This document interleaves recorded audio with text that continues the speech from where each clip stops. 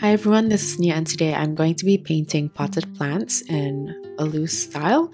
But before I start to paint, I'm going to draw out the pots so it's easier for me to paint the flowers and plants or trees inside these pots, and I don't have to worry too much about the distribution or the composition of this painting later on. I tried drawing different shapes and sizes, but this is something that you can customize to suit your composition. I just like doing simple pots so I can be a bit more colorful and detailed with the plants later on so it doesn't look too overcrowded.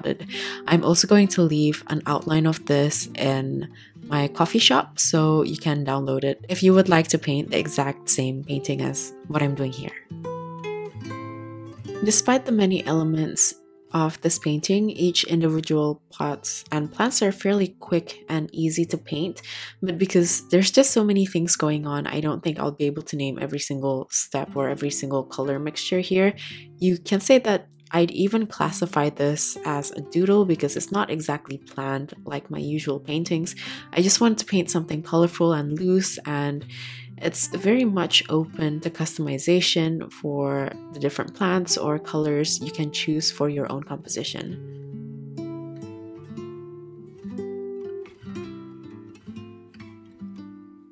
Here you can see me playing around with the size, shape, length, as well as height of the pots, so I get a fairly even distribution for the length of page that I have. You can even look up for references to paint different types of fun pots without the plants if you would like. I think that would also be fun to do, but for this one I wanted to focus more on the flowers and the plants, so I'm not going to be too detailed with my pots.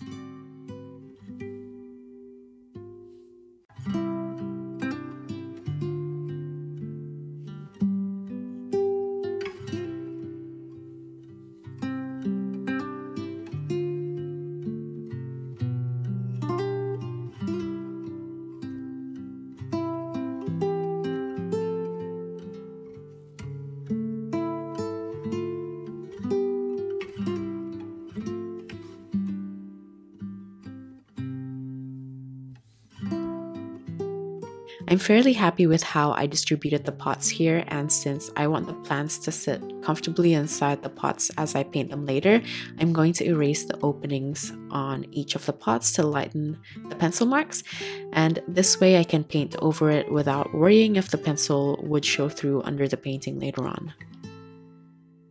Next, here are the colors that I'll be using for this painting. We're going to start from the top. This is Burnt Umber by Holbein, followed with Sepia by Holbein, Lamp Black by Daniel Smith, Quin Red by Daniel Smith, Compost Blue by Holbein, Ultramarine Deep by Holbein, Viridian by Holbein, Terra Verde by Holbein, Aquarius Green by Szmal, Hansa Yellow Medium by Daniel Smith, Jean Brilliant No. 2 by Holbein, and Chinese White by Holbein. I'll also be using Bleed Proof White by Dr. Paige Martens. I'm going to begin by painting the flowers on the big pot. I'm using a mixture of Chinese White with Ultramarine Deep, and I'm just tapping with the tip of my brush, forming a circle so the edges and the insides are a bit uneven. This is supposed to form or suggest hydrangeas, and I'm just going to do a few flowers on this pot to begin with.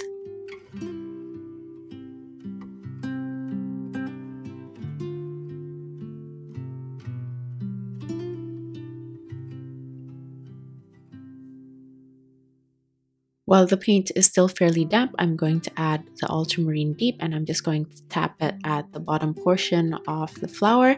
This is just going to blend with the rest, so it's going to create an uneven surface where the bottom is slightly darker. Then I'm going to add on a little bit of Quin Red and just tap this around the top section so there's more interest to the flowers with that touch of pink.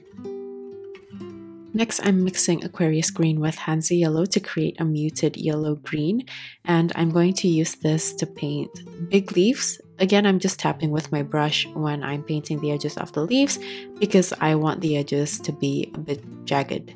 I'm just going to paint a few leaves around the flowers to frame them first using this yellow-green mixture.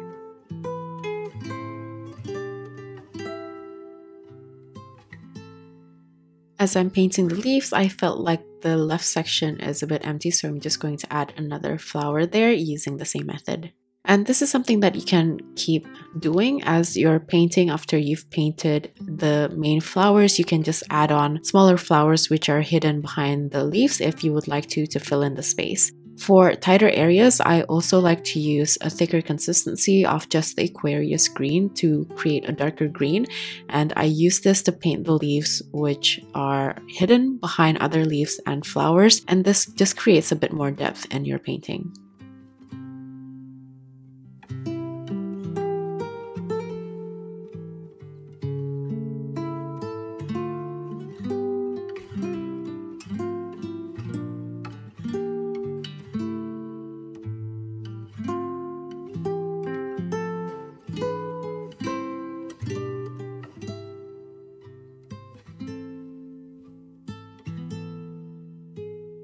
As the surface is drying, I'm then going to follow up with a thicker consistency of the same green mixture with a bit more Aquarius green, and I'm just going to paint on some of the midribs on the larger leaves.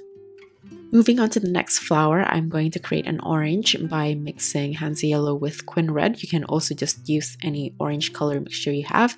And for this, I'm going to use the tip of my brush and twirl it around, and this will then create random circular shapes to depict the shape of roses. And once I've done a few, I'm going to follow this up with the same green mixture with added Quin Red to warm up the green further, and I'm just going to paint the stems and the leaves with this green.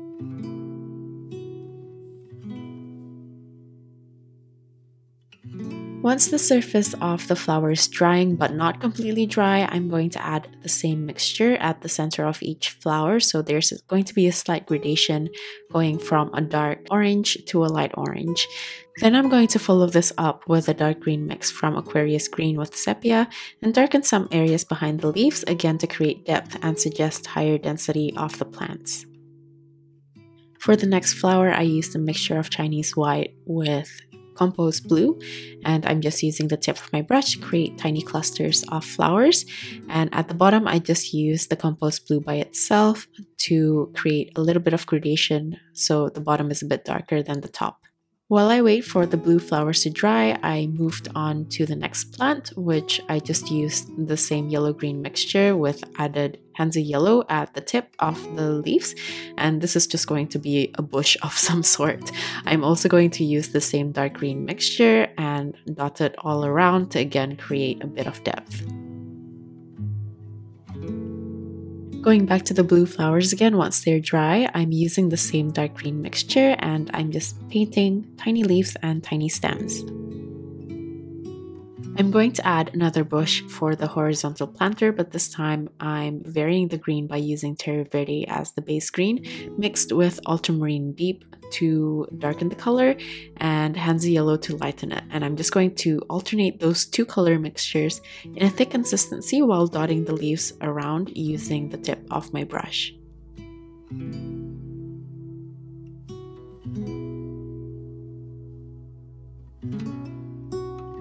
Next, you guys know I love painting lavenders, which is what we're painting next. For the purple, I used a mixture of Quin Red with Ultramarine Deep and Chinese White to make the color a bit more pastel.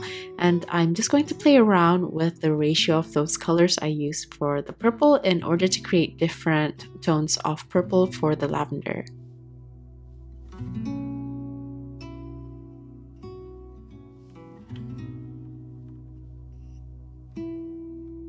I'm going to wait for the lavenders to dry, so meanwhile I'm going to go back to the horizontal bush. I'm using bleed-proof white and I'm going to paint tiny 5-petaled flowers on the dark bush. This is why I wanted the bush to be dense and painted in a thick consistency before, so the white can contrast the green. However, you can always go back in with the dark green in certain areas to make those flower shapes more clear. Now I'm going to wait for the white to dry and go back to the lavender. I used whatever green mixture I had left on my palette. It doesn't really matter too much, and I'm just painting the stem. As for the leaves, I painted small simple lines. And again, I used my dark green mixture to add density to the plants, which is something that I'm going to do for all the plants that I'm going to paint today.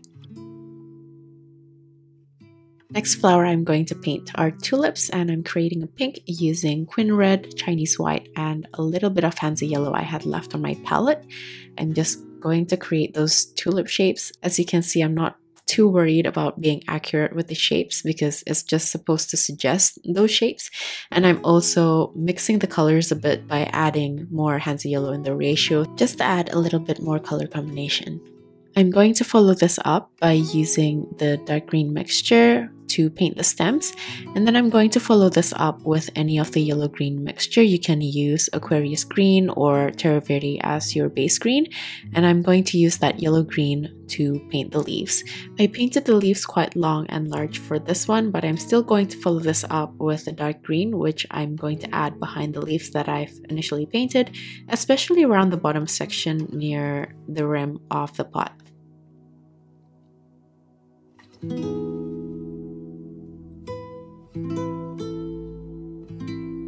The white flower should be dry by now, so I'm going to follow this up with a thick consistency of Hansa yellow, and I'm just going to paint the center of the flowers.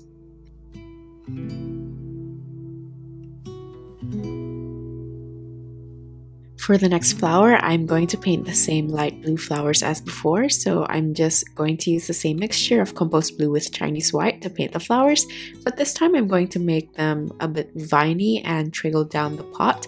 Then I follow this up with Terra Verde by itself to paint the viney stems as well as the leaves. I try to incorporate a few curls to play with the texture of the plants, and then I follow this up by adding ultramarine deep with a bit of sepia to the green to create a dark green, which I use to fill in the gaps within the pots.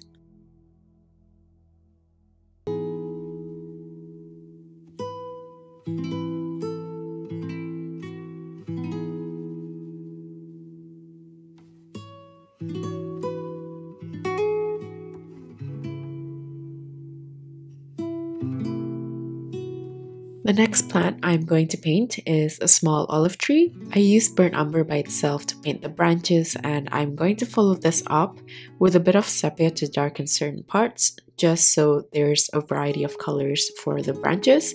As for the greens, I use Aquarius green as the base, and I'm just going to alternate the mixtures with added Hansa yellow to lighten the green, or with added sepia to darken the green. As for the olives, I used lamp black by itself to paint tiny ovals near the leaves and the branches.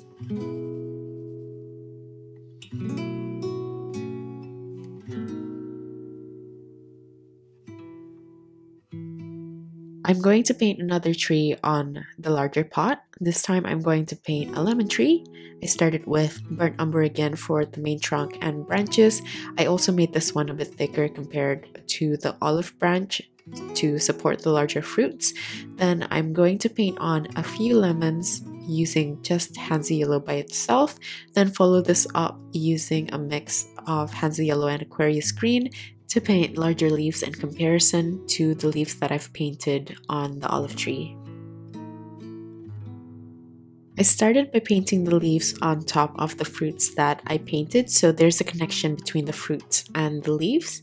Then after I've painted the leaves using the yellow-green mixture, I'm going to follow this up with a mix of Viridian with Sepia to make the green a bit more muted and deeper.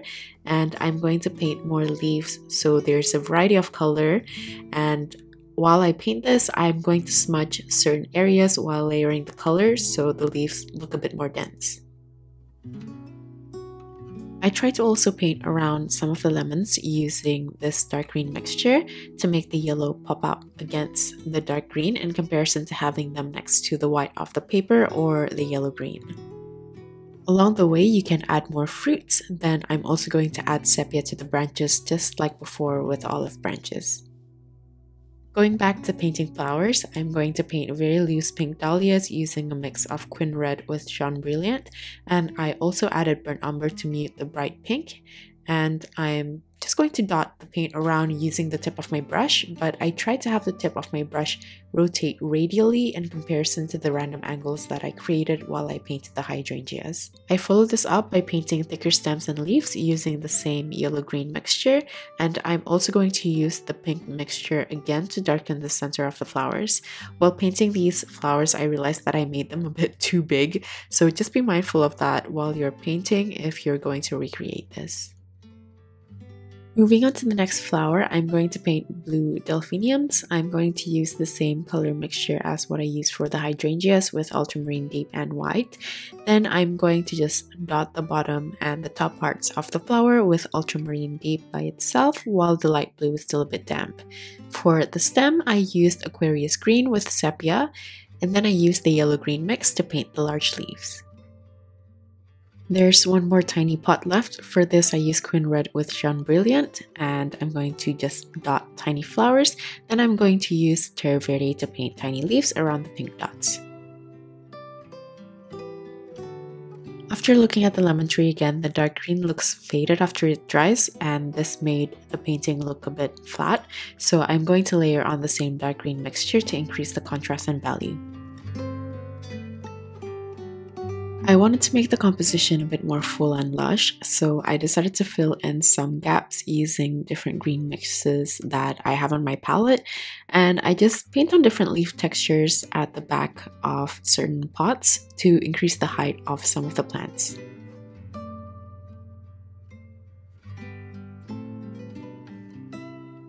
I'm going to paint 3 different types of pots. The first one that I'm painting is terracotta. I used a mixture of Quin Red with Hansa Yellow with a tiny bit of green that I had left on my palette to mute the orange slightly.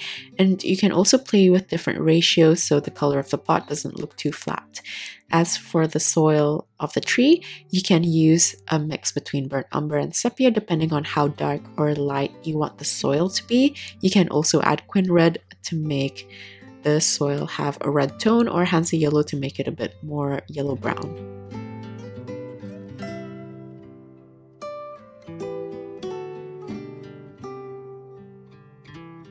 Here for the pot on the right, I added Jaune Brilliant just to change up the tone of the orange slightly. Then I used any brown mix to add detail to the pot.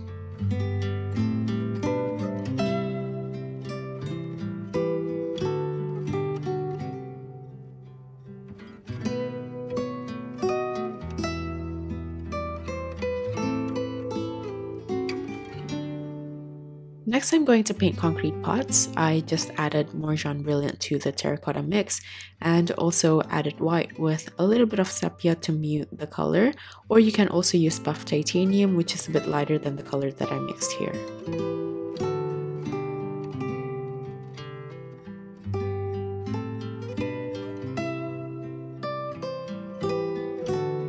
The next type of pot that I'm going to create is wood with iron to hold the wood together. So for the wood, I use Hansa Yellow, Quin Red, burnt umber, and also a bit of sepia to darken the brown. And I'm going to paint lines while leaving a bit of white negative space in between each plank of the wood.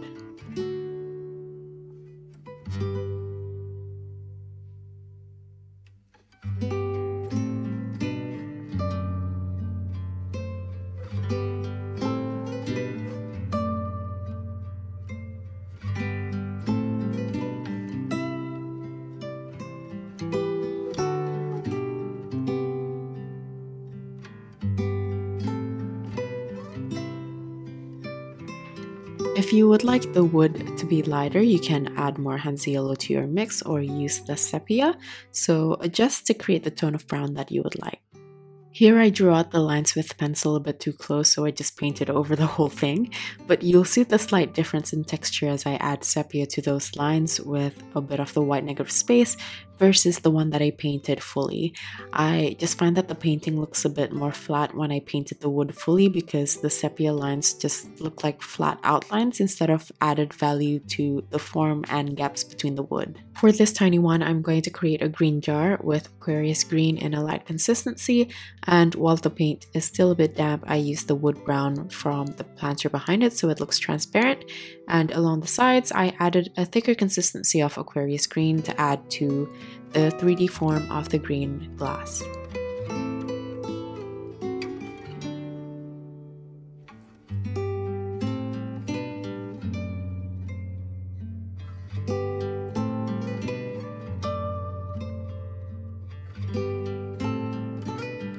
Here I added shadows to some of the pots from the plants or the pots which are behind certain plants. I used a darker version of the same pot color with added ultramarine deep, so the pots and the plants interact with each other in the composition as a whole instead of just sitting there individually. For the metal of the wooden planters, I just used lamp black, so I'm just going to color it in for the rest of the planters.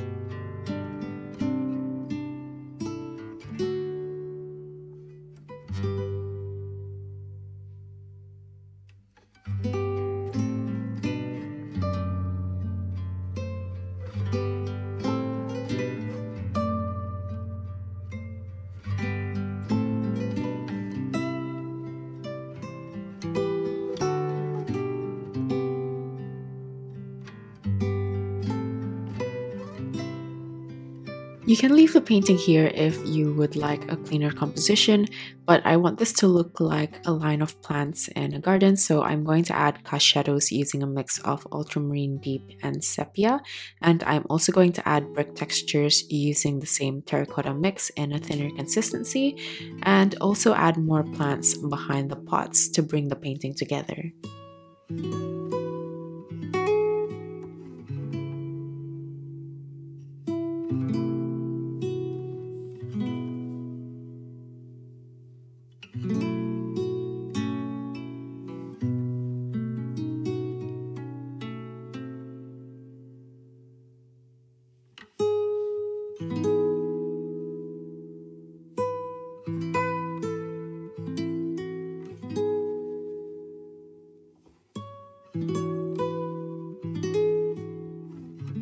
And lastly, to add a doodle feel to this painting, I'm also going to use my sepia pen to line some of the unclear elements, and also use bleed-proof white to add small details like screws on the metal part of the planter, and also highlight to the glass jar.